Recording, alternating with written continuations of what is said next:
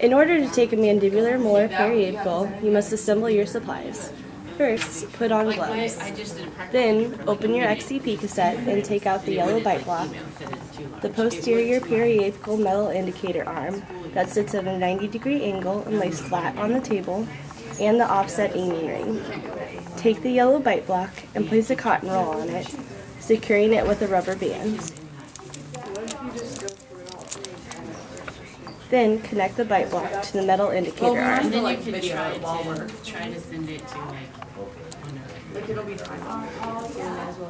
Take a number 2 phosphor plate and insert it into the bite block, making sure the black surface is facing towards the operator and the A is towards the bottom.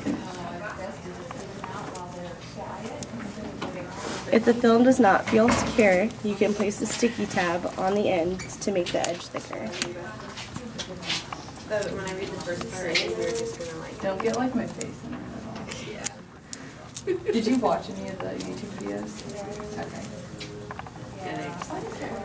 Then place the aiming ring on the metal bar, making sure the indentations are facing towards the operator and the film is centered in the ring.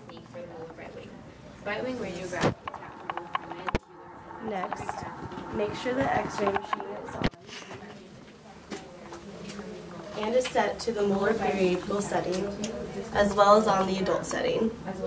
Before placing the film in the patient's mouth, also make sure the position indicating device, or PID, is horizontal and is on the appropriate side.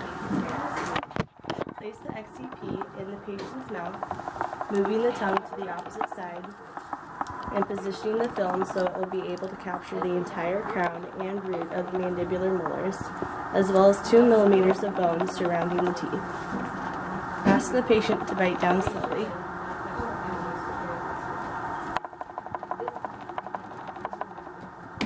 Move the aiming ring so it is an inch away from the patient's face, but not touching the patient. Position the PID so it is at a 90-degree horizontal angle with a positive 5-degree vertical angle, making sure it fits in the aiming ring indentations.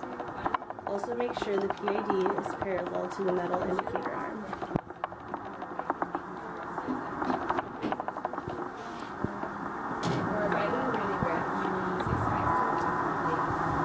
Ask the patient to sit still, exit the room to a safe distance, and push the exposure button.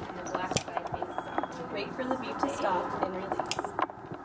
Enter back into the room and remove the XCP from the patient's mouth.